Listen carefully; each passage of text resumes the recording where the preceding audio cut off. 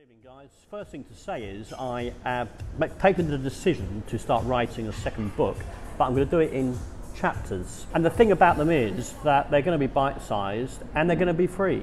Or like, I don't know, I might do 50p or 50 cents. I'm having these interesting great dates, and I really want to sort of drill deeper into the whole date story. They'll be like in 12 chapters, 3 or 4 dates grouped together.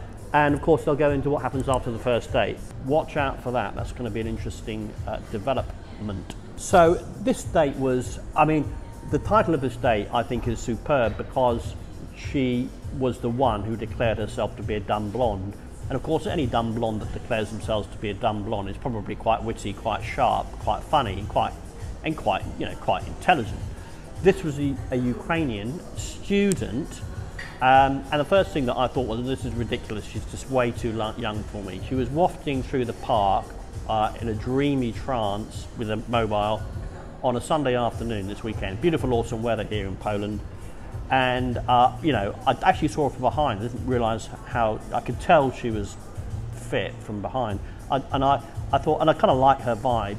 So I just ran in front of her, not knowing how young she was, university student, 21, 22. So we had a good interaction, got a number. I actually said, what are you doing for this afternoon? Let's grab a coffee. But she wasn't able to because she was going to see some friends. We actually set up a coffee date there and then in the street the next day on the Sunday. It felt like it had been a bubble in the street.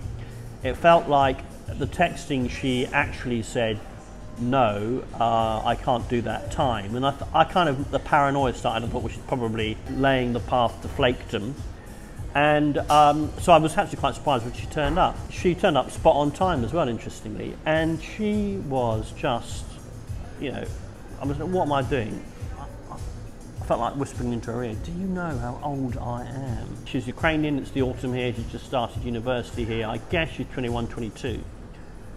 So I walked across the street and I decided I'm not going to go to the bar where we met. I'm going to take a risk. And I think this is the key thing I've learned, is you've always got, if you're ever in a state of indecision about whether or not to, what to do next, do the thing that is scariest. And in this instance, the scariest thing was to take her to my seediest joint where I've not been for a while, not since date, whatever it was, 10 or 13 or whatever.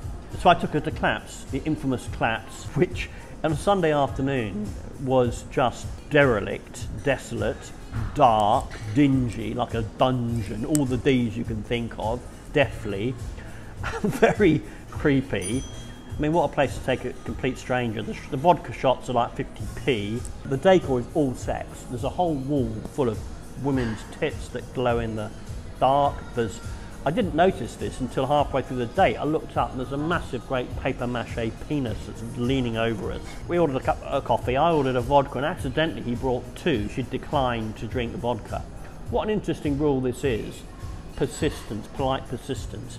Have you noticed that you ask someone something the first time and they say no, and then you politely ask them 5 minutes later again and they say yes? It's the same thing on the street when you're asking a girl whether she'd like to grab a cup of tea and go on an instant date. She says, no, I've got to be somewhere.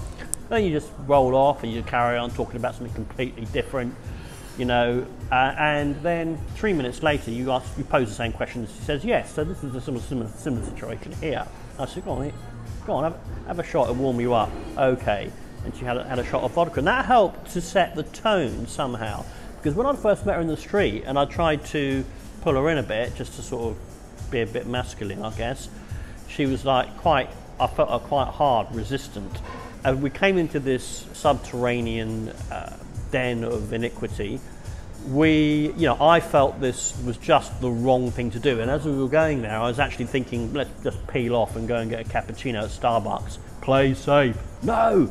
Don't play safe, take a fucking risk. So there we sat at the bar, me thinking, oh my God, what am I doing? This girl is young and really hot, but she's not silly young, she's a mature woman young. I mean, she's smart, she understands the dynamic. So we got on to dreams, and here's the interesting thing. If you are struggling, go small. Don't go big and talk about the economic crisis or is there life after death. She'd actually said that she'd been to the cinema, and she'd actually seen me there because I'd been to see Thor film. And anyway, I got onto a movie called Slumber, which looks quite really interesting, and she didn't know what the word slumber meant. She was a Ukrainian.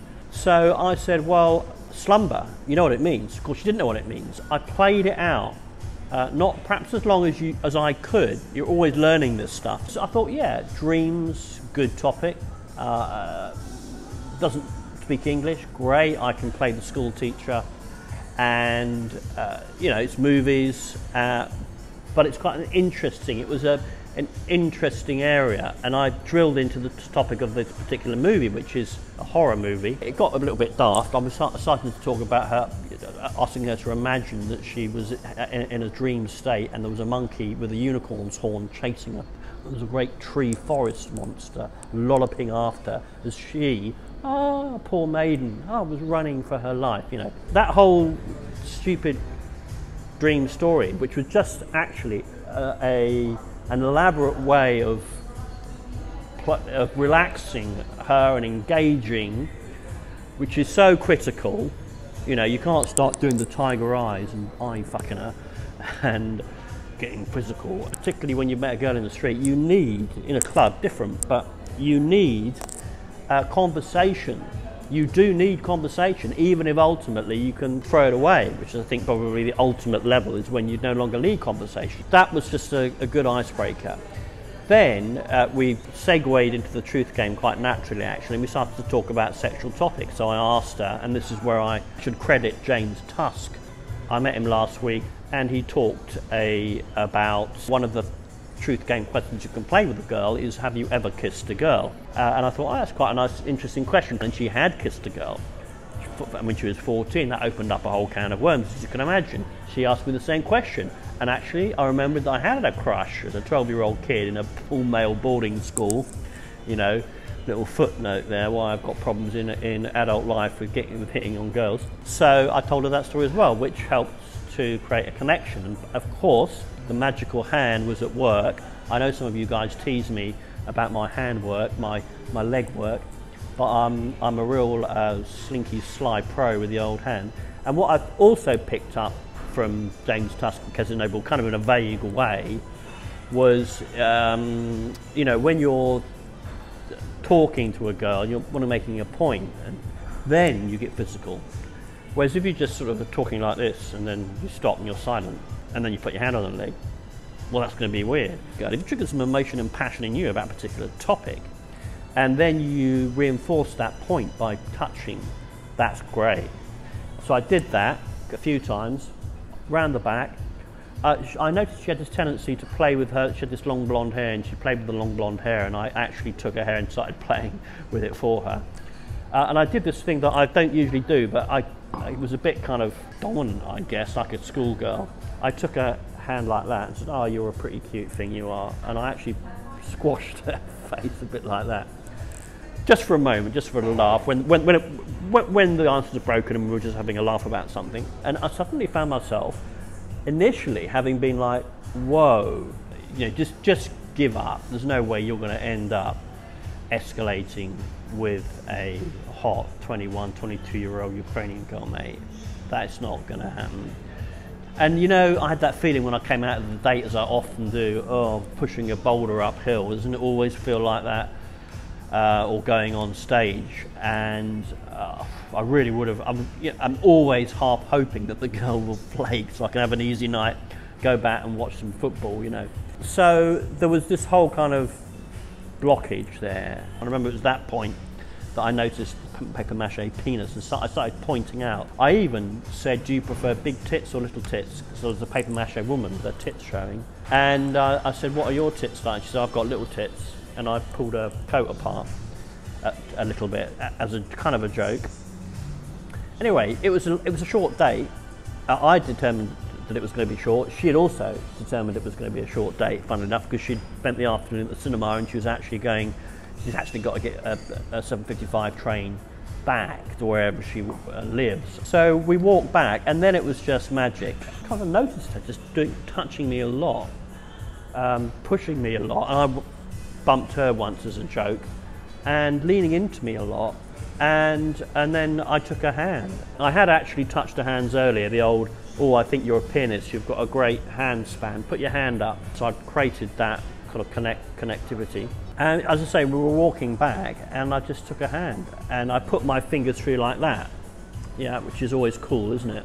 We were chit-chatting and we were now chatting about what sort of men she likes, and she talked about a previous boyfriend, and I now found this release. It reminded me of Black Dragon, this Black Dragon dude who says that you can, you know, talk about sexual topics, talk about their relationships. And she'd had a fantastic summer romance with an Irish guy.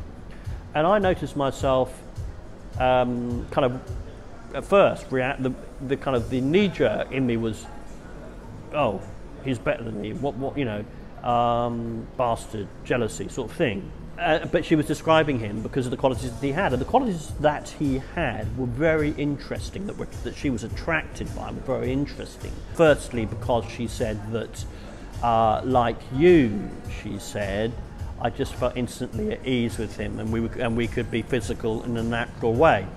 This was just gold dust, what she was saying at this point in time, because I was learning about why it was she was attracted to why a girl that I'm extremely attracted to is attracted, what attracts her in a guy. She talked about also how he had, when they'd said goodbye at the airport, he'd been confident and hadn't spelt anything out. He hadn't said, this is, you know, going to be hard, let's meet each other again and I hope we can see each other again. He'd just given her a hug and winked and said, you know, and she also said, by the way, incidentally, that he wasn't shorter than her, taller than her, he was the same height, but she did actually say that she prefers men who are taller than her. So I stood up like this as she said it. So we got to the station and we'd been holding hands. Now, you never know and we said goodbye, and I hugged her. I didn't kiss her on the lips. Not on this is now my mini rule on the first date. I mean, you don't know where these are going to go. I've had great dates in the past, and often the great dates go nowhere. It's the tough ones that go somewhere. Still, I liked her. I think she enjoyed the evening, so I think there's, you know, reasons to be optimistic. And I guess, you know, in terms of what I've learned from this whole date yesterday was, this is ridiculous. You know, if you listen to my previous date update vlog just before this one, you'll be thinking, you know, it's hard work, and yet when you get a date like that, it makes it all worthwhile. Just enjoying the date for its own sake, and you know, who maybe it won't go anywhere, but I know that this stuff works, and I know that she was interested. And actually, the final thing that I'll leave you with is, I asked her quite directly, so did you sleep with this guy? And she said, of course. Gents, read between the lines. The girl's not going to volunteer that information unless she feels a little bit of the same feelings towards you. Okay, that's all for now. Strap on your balls, get out there, get some dates. Try and find cunning ways to take your focus off the result so that you can enjoy the process. Bye for now.